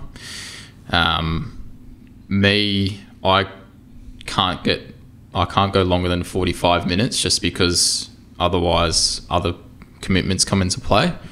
So for me, 45 minutes is probably the right amount of time, where I would probably get in 3 different blocks of main exercises as well as a warm-up and a cool-down. Okay.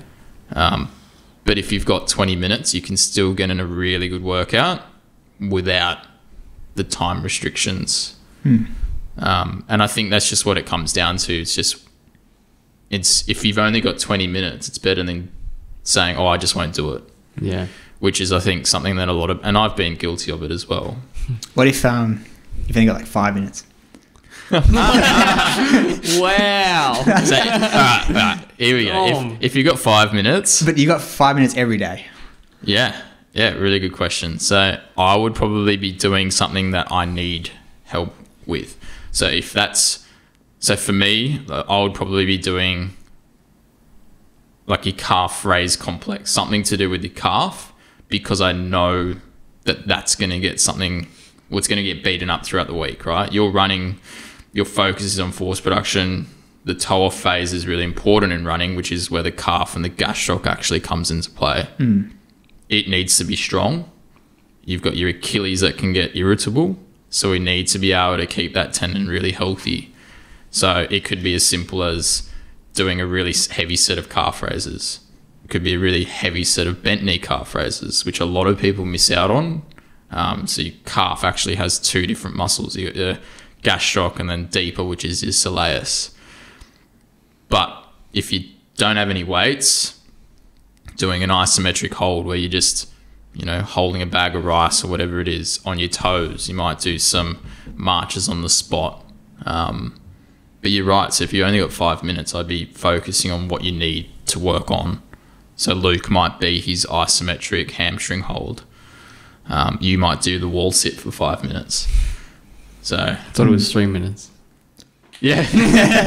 Well, he's going to work up to 5, right? So it's a bit of progressive overload. It doesn't hurt anyone. I just imagine him going like... No, that's interesting because I guess, those muscles are like taking the most load and at the highest sort of risk. So it makes sense you'd want to get them strong. Yeah, exactly. But obviously aim for 20 minutes. All right, if you got 30 seconds. I mean, in the grand scheme of things, like, you just do what you can. Yeah, exactly. So, and if it's only 2 sessions a week, it's 2 sessions a week. Yeah. If it's 1 session a week, like Luke's doing, it's 1 session a week. But just make sure it's a quality session. It's not, is it going to hurt me on my running? This is going to help me improve my running and keep me running. Yeah. which is the main thing that I think we need to flip the switch on. Yeah.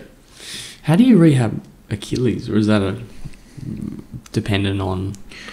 Because I've got a few friends or someone that's got Achilles issues, and it kind of has just stuck around. Yeah. For years.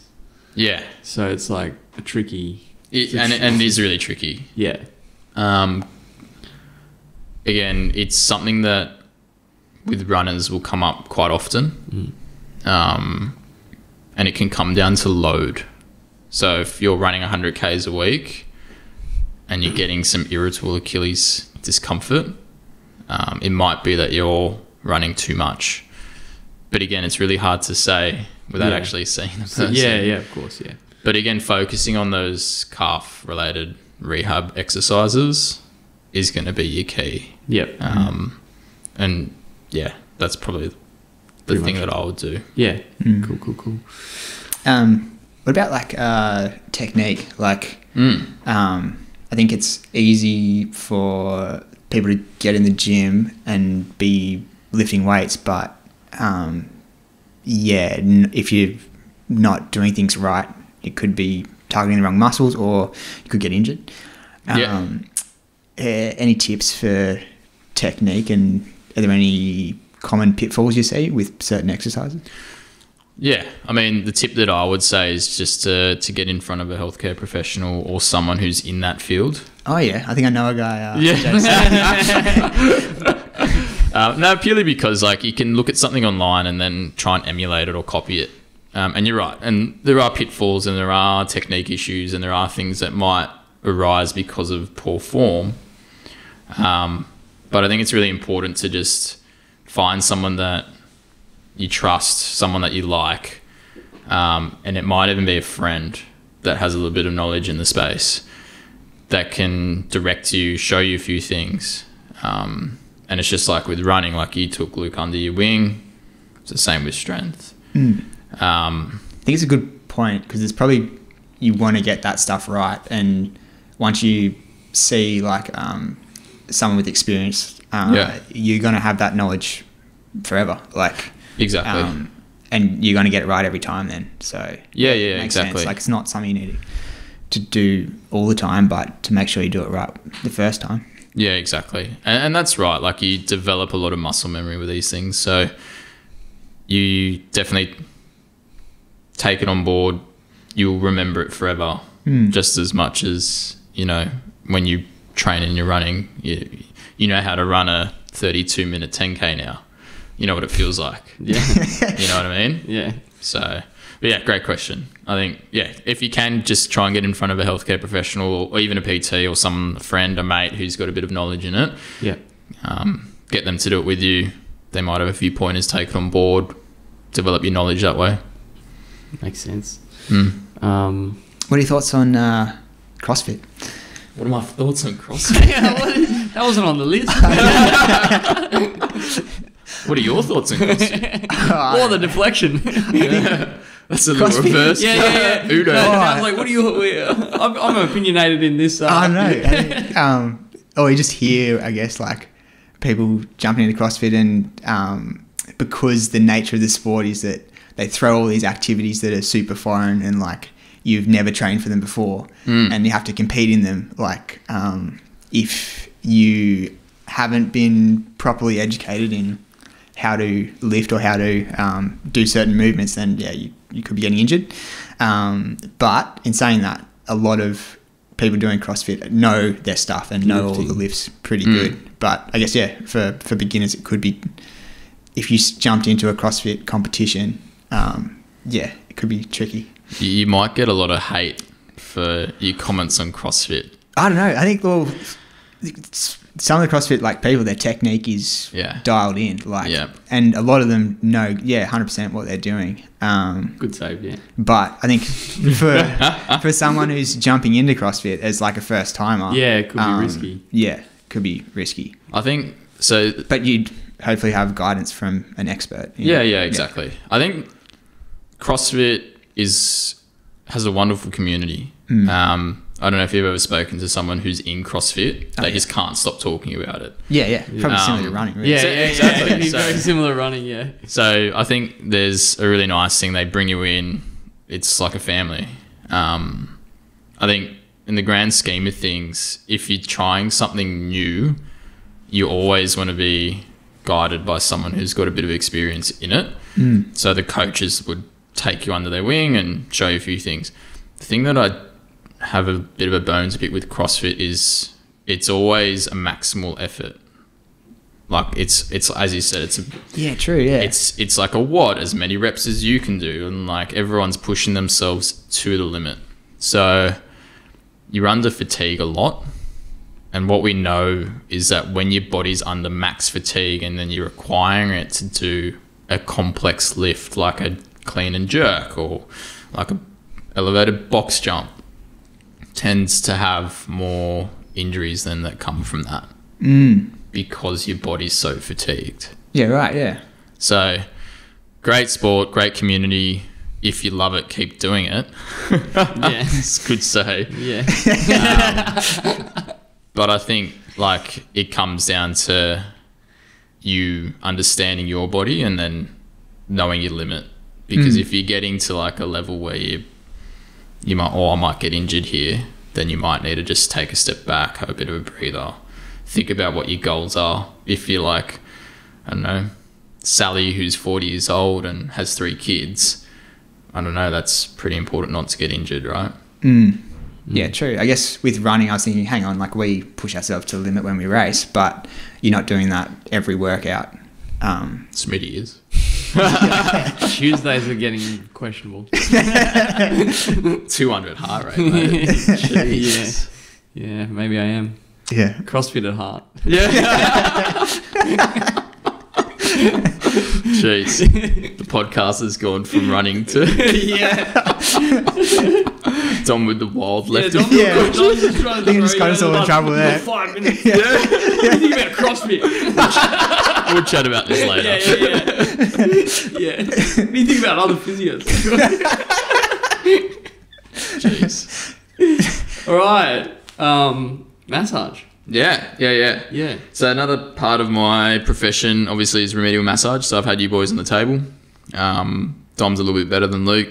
He tends to take the... Relax. I'll take it. We should definitely film Luke getting treated next time. Yeah, I'll be like, well, dial it up. Never mind. But yeah, so like from a tissue perspective, just trying to get rid of, if you have had an event, the lactate in the tissue, flush it through. So I know we can do active strategies such as going for an easy run following a big day. So something that you might be doing tomorrow, I'm not sure. Yep. But then another easy way is just to get on the table and let someone do that for you. So we went after Hocker. So, yeah. I was still feeling pretty rubbish. Yeah. Even at that point. Yep. Yeah, before. Yep. And then, increasing blood flow to the area. We're trying to get as much good things to the tissue as we can. And then from a training perspective, you might have 100 Ks in your legs or plus. You might be tightening up a little bit. Mm-hmm. Your glutes, your hamstrings might be feeling a little bit more fatigued. So it's about just getting a little bit more range of motion through that belly of the tissue that we can, so that you can go out and do what you need to the next day. So yeah, a lot of benefits that athletes see in getting some soft tissue work post race during a session. During a training block, just to try and get them to their main outcome or goal. Yep. Yeah. It's pretty interesting. When you're talking about being on the British cycling team for the World Championship, that they were getting massage every day. Every day. Like, I feel like that's just something that you never really hear about that much. Like people getting treatment at like a, I don't know, amateur kind of level like we're at. Yep. Yeah. And to be fair, Dom, it probably was excessive. So cyclists were getting a lot of their lower limbs treated and their upper, like their neck, just from the position they're on the bike, and their hips, obviously. But I think the work that we're doing doesn't necessarily always give them the outcome that they want every single day that we're treating them. But for them psychologically, they can't ride the next day unless they've been treated. Right. Yeah, right. So, like, I don't know if you guys are into the Tour de France or anything like that, but they have a team bus that follows the riders, and they go to the hotel the day after, and they obviously eat a shitload and they rest. But there's a guy treating those riders every single day so that they can go out and ride 180, 200 Ks the next day. Mm.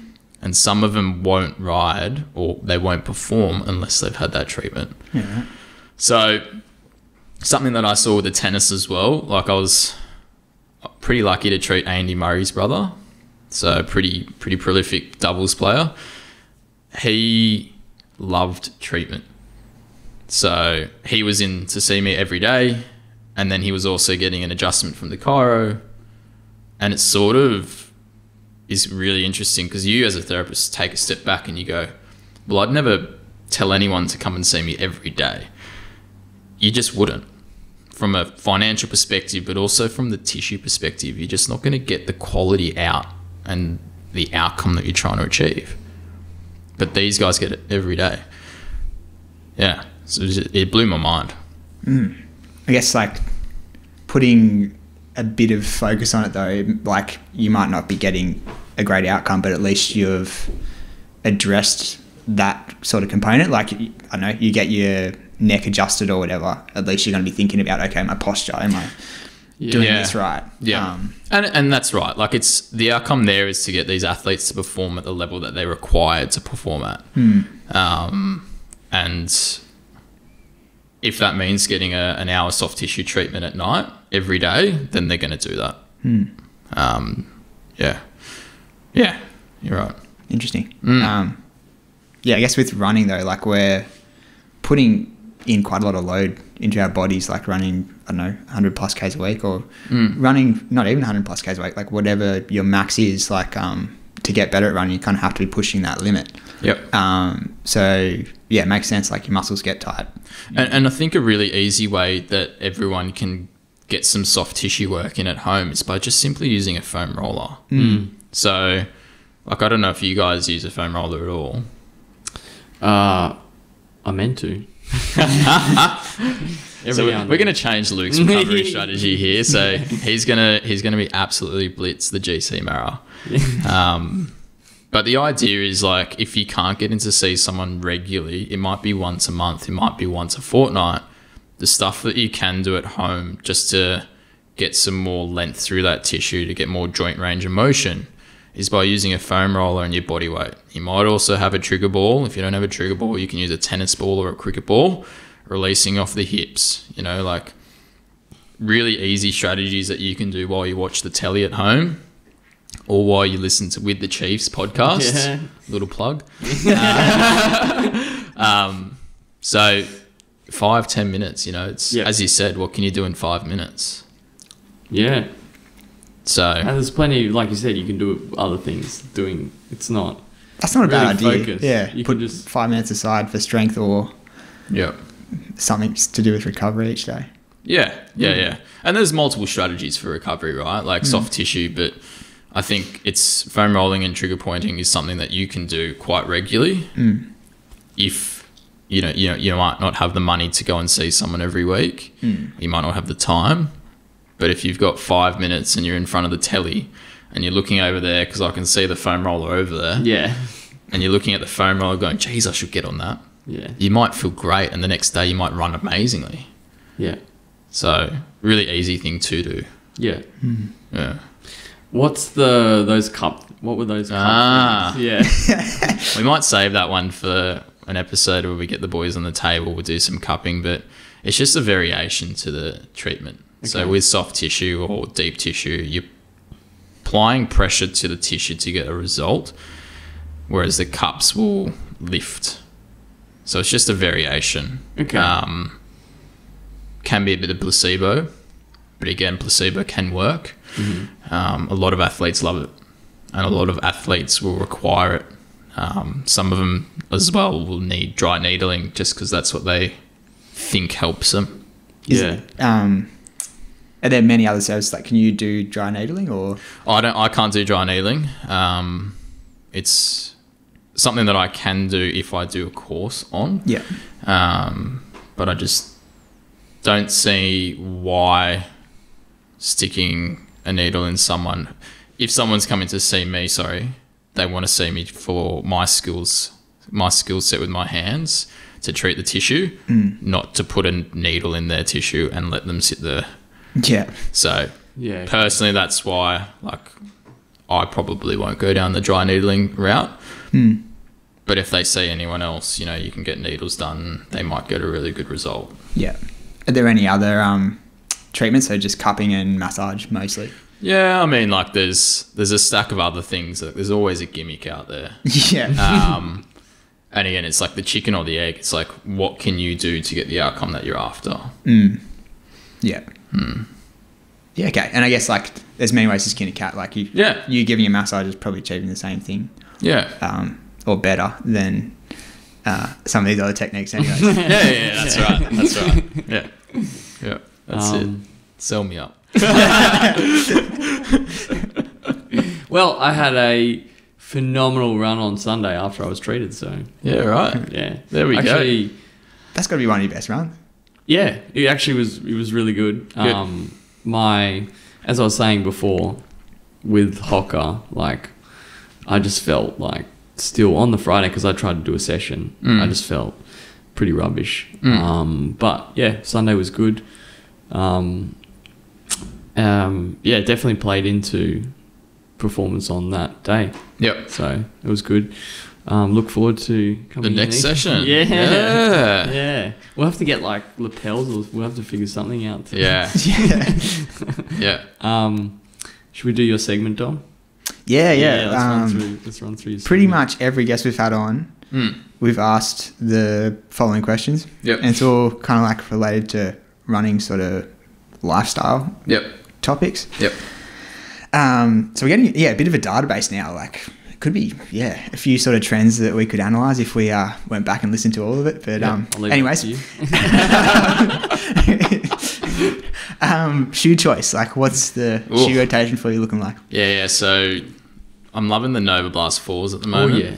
So I'm really enjoying those. I was previously in the New Balance Rebels as a bit of an everyday trainer. Which Rebel was it again? I think it was B2. They're you saw them the other day. Yeah, I think can't they were remember. the ones Chris... or 3? 2? Yeah, I can't maybe the remember. new one. Yeah. But I'm enjoying the Nova Blast a lot more. And then the race shoe that I've got at the moment is a New Balance... Oh, what's the fuel cell? Yeah. The white one with a bit of purple on the heel. Oh yeah, okay. It's not the newer, the new. No, it's not the new one. That one. No. Yeah, it's the. Yep. I think it's the season before that. Yep. But yeah, I'm enjoying those. Yeah, nice. Sounds like a good rotation. Yep. What about the bike? Or bike? Oh. Yeah. What about the bike? Because we don't have bike on. Yeah, we don't have. Oh, Yeah. no bike on here. So this is where it gets expensive, right? Yeah, the bike. For sure. So my partner doesn't like it. We got 3 bikes at home. I had 4 at one stage. Wow. So currently I've got a roadie, which is a road bike, and I ride a Focus Izako Max. So that's something that I do most of my training on. And then just leading up into race day, I've got a BMC Time Machine TT bike. What's the difference between... Yeah. Is that with the big aero bars? Yeah. So TT bike is different shape. So the actual carbon fibre is a lot more aerodynamic. So it's made to cut through the air.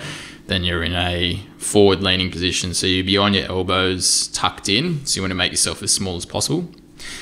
There are no brakes on the front. So you've got to come off those bars to brake. So it can be very dicey at times. Yeah, right. So if you see someone in the aero position, they've got no brakes. No brakes. Yeah. Yeah. So, okay. Yeah. So the aero position is that. Yeah. And then you've got this something called the base bar, which is what your aero bars are connected to. So you can just... So you can come off it. Yep. But it's think of ripped it, you're away. leaning down into this bar. Yeah, so you... Yeah. Far out. Yeah. It's not something you got to practice Yeah, exactly. Yeah. And it can be quite intimidating getting onto one of those bikes for the first thing. Can be quite uncomfortable. as well, because you're very forward and your eyes want to look forward at the road, but you want to keep your head as small as possible. Yeah. So it's about making yourself as aerodynamic as you can to try and cut through the air. So like we're talking about watts before. So when you're on a TT bike, your wattage will be lower than a road bike because you're more aerodynamic. Yeah. So you should go faster when you're tucked in that aero position for the same amount of power. Yeah. So it's really important to get on that bike and practice. Plus, it can be really uncomfortable. So they're my 2 bikes at the moment. Can't talk about swimming because I don't swim enough. Rope or something. I don't know. Other equipment, the heart rate monitor. Yeah, so I'm a bit of a Garmin boy. So I've got Garmin cycling computer, Garmin heart rate monitor, and Garmin watch. What about supplements you taking? Any? Yep. So currently I'm taking protein, and I tend to mix that in with creatine as well. So, and then magnesium is something that I'll have mostly after like a big day. So big day, either at work or training wise, just to try and help with that sleep post. Yeah. So just those 2 though. Yeah. What does the creatine do again? Too sciencey, mate. Yeah, okay. Too sciencey. But it's the most researched supplementation. So Really? yeah. So if you're worried about supplementing creatine, just go ahead and read the research because it supports like muscle hypertrophy and growth. Yeah. Which is what we want. Yeah. A lot of people get a bit nervous about water mass loading or increase in I've heard water weight. Yeah. Which can be a side effect of it. But I think from an endurance perspective, there's a fair bit of research that's come out that supports the supplementation of creatine. So I think it would be a really good thing to read into yourself. Not a bad supplement to look into. I guess, is it, because there's the 3 energy systems, like the first one's like ATP, that just initial 15 seconds of power that you got. Then the next one is the anaerobic, like lactic sort of system, which is... Mate, you're good at this. Yeah. That's what uses creatine, I think. Yeah, again, the science behind it is really in depth. So I don't know, mate, this is... No, go have a crack, mate. Go. High school kind of knowledge. So, yeah, I could be way off, but I think... No, have a go. You're doing well. I think for sports where the effort only lasts like a minute or so, that's where you'll get the most benefit from creatine. Yep. But in saying that, you're always using all 3 energy systems, so you'd probably get some benefit in any sport, possibly. I'll wait to run with Matt Gore on Wednesday for him to say it was all wrong. But I don't know. Maybe it's not going to change the world, because mostly for endurance, I guess you'd be working in the 3rd energy system, which is aerobic, where creatine is not playing as big a role. But I don't know. Do your own research, can't hurt. Yeah, definitely do your own research. But there's some really good stuff that's come out, so have a look into it yourself. But it's something that I like to supplement into, just keep me moving and strong. Yeah, absolutely. I think if you're lifting weights and you want to see the benefits of that, it could definitely help with that for sure. Yeah. Like you might not use it for running performance, but if you're trying to get stronger as a runner and go to the gym, then maybe it could help there. So yeah, I guess if it's not helping with the sport in general, there's definitely other stuff you could still be using it for. Diet, any ride or die diet? Yeah. Oh, ride or die diet. Anything. When Dom says diet, he's looking for like alkaline. I don't know. How acidic you're. Anything in particular that you follow, like rules with your diet? Anything you avoid? I don't know. Anything. No. I'm a bit of a seafood, eat food type guy. Very much carb heavy. I love a pasta. I love a bit of rice. Your proteins, so your chicken, beef. So yeah, nothing too crazy. Just enough to fuel yourself for the next day, I guess. Because my work's pretty labour intensive as well. You just got to be on top of that too. So if you're underfueled in the morning, you're going to find yourself starting to drift, especially if you've got someone on the table that requires a little bit more physical work. You can definitely feel it. So fueling in that sense. How about you boys? What do you eat? Yeah. John, what's your alkaline has anything changed levels? since we had that Gold Coast episode? What? Or recap? I don't know. I think we talked about what did I say back then? I don't even remember. I don't remember what I said either. My diet's like, I eat anything. Yeah. But focus on, I think, like trying to get more leafy greens in at the moment. Right. Just because I feel like it's easy to kind of start neglecting that sort of stuff. 100%. And like just anecdotally, I feel better when I'm taking it. But yeah, pretty carb heavy. Like, yeah. Here's one for you. So when I was working with the British Cycling, there was this one bloke, Ben, who was probably smaller than you, Luke. Like, he was a little guy. But he comes up to me the day before the race and he goes, well, I was treating him. He says, oh, mate, do you mind just like heading down to the kitchen and asking the chefs to make some white rice? And I was like, yeah, not a problem. So I go down there and I said, oh, can we get like a bowl of rice made up? So the chefs did it. I didn't think anything of it. I just told them to make some rice, went back up, finished the treatment for the afternoon. They did what they did for the arvo. They came down for dinner and there was a bowl of white rice in front of Ben's placemat. And he goes, oh, do you reckon, like, it was just a small bowl? Anyway, like, I've never seen a bloke eat more rice in my life. Like, just plain white rice. Yeah. No salt. No, it was just rice. I was like, how is he putting this away? But he would have had 6 bowls. Really? Of just rice. Just rice. Oh, and then he had veggies, but like purely carb loading. Yeah. And it was all rice. Oh, jeez. And he goes, I love it. It helps me sustain. I think the next day they had like a 240k ride that was quite challenging. So he's just noticed and that's the thing. But he was a stick. Yeah. So he needed to have that carbohydrate stores. Yeah. To be able to perform at that level that he was. And I think he came like 11th. Yeah, right. Which is ridiculous. That's nuts, yeah. So I remember the chef going, yeah, I made the rice. I was like, no, dude, like he wants a bowl. Yeah. Chuck a kilo of rice in there, make it up, and then just give it to him. Yeah. And he was piling on his plate. That's crazy. Insane. But yeah, so like, speaking about diet, their diet was very carb heavy.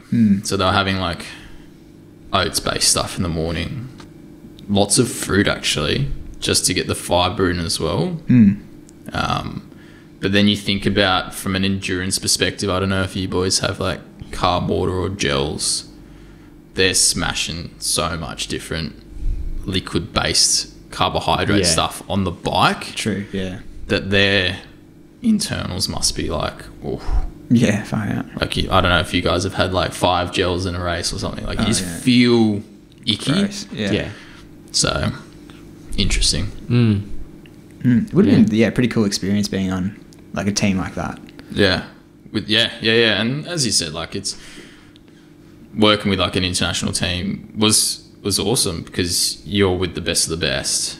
You're with the physios that are top quality. Like, they've been selected to be on that circuit. And then you sort of take a step back and just go, well, shit, I'm one of those people too because you've been selected. Yeah. So, yeah, it's quite nice, but also really cool to see from a professional's standpoint what the requirements are of these athletes. And it's like, you get given a job, they're required to do that job. Yeah. And in cycling, you're a part of a team, right? Yeah. And your team might be the guy that works the hardest at the front. And if you're not working hard, like, they're telling you they got earpieces, pick it up, work harder. So it's like, from an individual sport like running, you tell yourself that. Yeah. But like, this is your job. You're getting paid to do this. Yeah, right. Yeah. Be intense. Intense. Yeah, exactly. Yeah. Very intense. Yeah. So you're with the best of the best and still with the best of the best. Still with the best. Or a fall from grace. With the Chiefs. Yeah. Best of the best. Best of the best. That was good from you, mate. Yeah, thanks. I gotta have it every now and again. I've just butchered it anyway now. So when are we getting you boys on the table again? When do you recommend? What's the plan? Well, we've got 7 weeks 7 weeks. till Goldie, I think, off the top of my head. Yep. Yeah, so there'll be some big long run sessions coming up. Yep. So, yeah. Maybe a couple of weeks' time, yeah. Yeah. Couple Yeah, I weeks. think, let's get in a few sessions before the GC and hopefully we can help you guys keep performing at the level that you're performing at, right? Absolutely. Yeah. Appreciate the support. Yeah. No, it's been good. Yeah. And thanks for coming on the podcast. Yeah. No, 91st. I think it's the road to 100, I think Road to you 100. said. Yeah. The first of the fake episodes. It's like, hang on a minute. For those that didn't know, Luke said that last episode. So. The fake episode. Fake episode. Hey, this is the realest episode. It's all good. Oh, dear. All right. Thanks, mate. Ah, Thanks pleasure. for coming on. It's been a pleasure. Yeah, it was good.